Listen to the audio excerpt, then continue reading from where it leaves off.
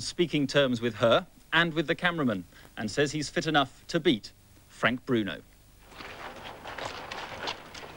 So, turbulent Tyson was back in Las Vegas. He'd slipped away from training for an unannounced trip to Vancouver to visit his estranged wife, Robin Gibbons.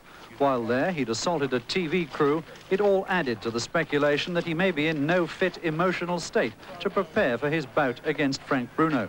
But promoter Don King insists there are no question marks over the mental or physical shape of the world champion. It's going to be a good fight. It's going to be a good fight, but this adds more zest to it, more drama, more excitement.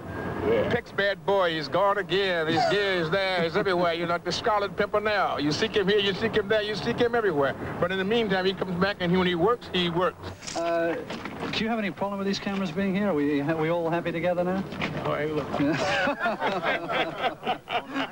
Tell me, how's the training going? Because Bruno is kind of hoping you're not going to be fit enough. I mean, what's the word on that? I feel good. I boxed 8 rounds today. I'm feeling good. Great shape. And you're feeling in great shape?